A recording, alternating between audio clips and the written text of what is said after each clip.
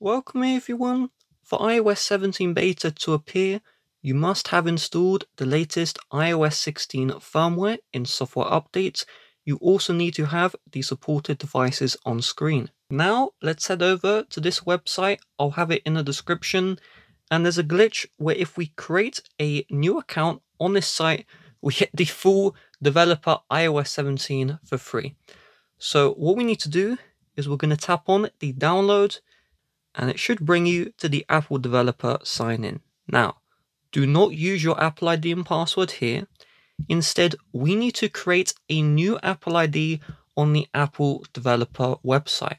By doing this, we get the developer beta completely for free, no subscription. When creating this Apple ID, make sure your birth is 18 plus.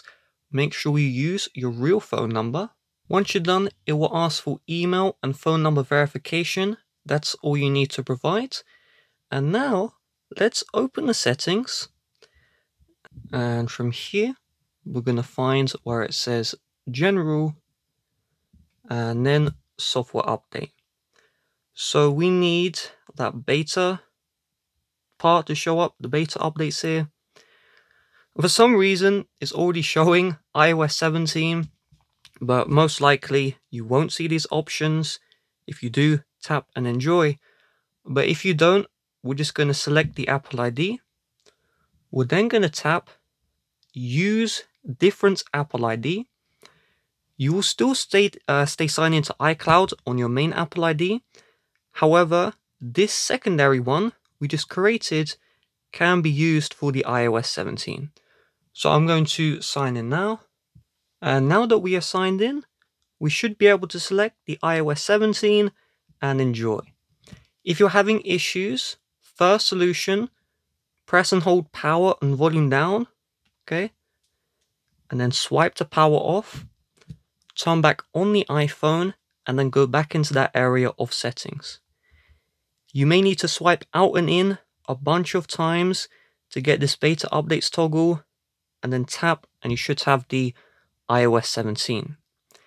If you're still having problems, then what I advise you do is first, the easy one, is you wait until July, and once July hits, when you go to beta updates here, you should see iOS 17 public beta. You just need to hear an announcement when the public beta goes live, and that's a very simple solution. If you want to get iOS 17 now, then what you will need to do is open the App Store, and you're going to search for developer. And I want you to get the Apple developer app. And once you got it, let's open it up. And then you're going to select account. You're going to sign in with your Apple ID. And hopefully this is going to work. So it's currently down, but this should be up when you watch this video. Once you sign in, there should be an enroll button.